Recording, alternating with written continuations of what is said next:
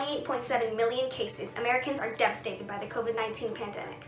However, people are turning their backs on the solution, vaccination. In order for society to return to normal life, we as a community must work to get vaccinated. This brings us to our underlying problem. Because only 58% of Americans as of December 2020 would take the COVID-19 vaccine, indicating a lack of accurate vaccine information in the community, how might we, Project Vaccination Perspectives, increase vaccine awareness so that more people will want to get vaccines in the year 2020 to 2021? Vaccines are crucial to the preservation of human health and the maintenance of modern society. In fact, vaccinations are one of the most significant public health inventions. A study from Tulane University estimates that annually vaccines prevent 6 million deaths worldwide. However, for a current perspective on the issue, as of November 2020, when we first conducted our project, only 53% of Americans would readily get a COVID-19 vaccine, while Dr. Fauci, the director of the National Institute of Allergy and Infectious Diseases, estimates that over 80% of Americans would need to receive it for the vaccine to have lasting benefits. In order to properly assess the initial perspectives towards the vaccines within our community, we then created a survey that asked the question, would you consider getting a COVID-19 vaccine and why, to get an idea of the various concerns and opinions of people such that we can properly address them in our project.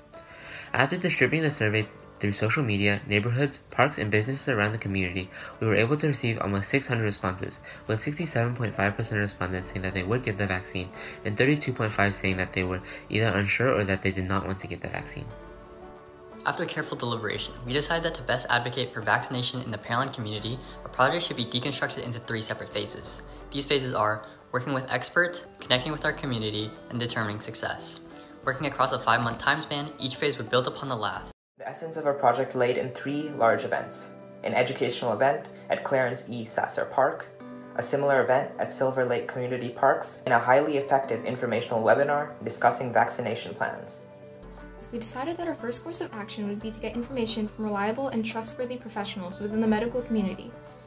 We chose to conduct 2 interviews, one about mRNA vaccines with immunologist Dr. Decker from Baylor, and one about the COVID-19 vaccination process and its medical effects with Dr. Blair from Johns Hopkins University. We also decided to expand our outreach by going online. We created social media accounts on Instagram along with an informational website. In our website, we included an information tab that contains easy-to-access, up-to-date CDC information, such as links to reputable videos, informational packets, as well as our YouTube channel. Our Instagram, which amassed over 100 followers, features informational content informing our audience about vaccines.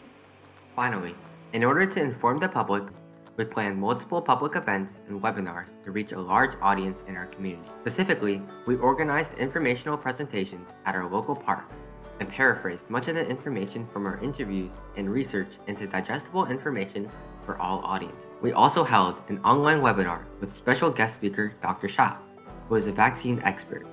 After a thorough presentation about vaccinations given by our team, the guest speaker answered the audience's questions to directly spread reliable information for our community.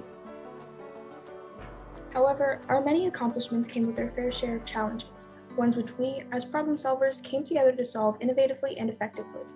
Our biggest issues were the fact that our timeline had been cut short due to COVID-19, as well as having to navigate through a global pandemic. Nonetheless, we persisted and moved quickly, holding online meetings and hosting socially distanced and safe virtual events. During the project, we also faced many limitations regarding logistics. After being told we had to rename our project halfway through, we thought creatively and changed our project from Project Vaccination Persuasion to Project Vaccination Perspectives, keeping the same acronym. Overall, as a team, we overcame and persevered through every challenge we faced, ultimately making our project a success. Throughout the course of our project, we were able to effectively distribute information to a large part of a community with over 100 attendees at our events. It was very important that we distributed this information in a safe manner, as we enforced social distancing and wore masks, as well as the webinar being an innately safe event. Also, thanks to the collaboration with known organizations in our community, such as A-List and Project Rise and Shine, along with our teachers, we were able to reach a greater audience. In the end, 96% of the attendees were willing to take the vaccine after the events, much more than our pre-survey, with 81% reporting that our presentation was very helpful and inspiring. In summary, Project Vaccination Perspectives has successfully achieved its purpose of spreading vaccine awareness through credible healthcare information and in-depth research. By increasing and promoting available information regarding vaccines, the health of the community members in the Pearland area can best be maintained, the effects of current viruses will be reduced, and societal progress can continue without restriction. We hope to continue working towards protecting our community with the power of vaccine knowledge.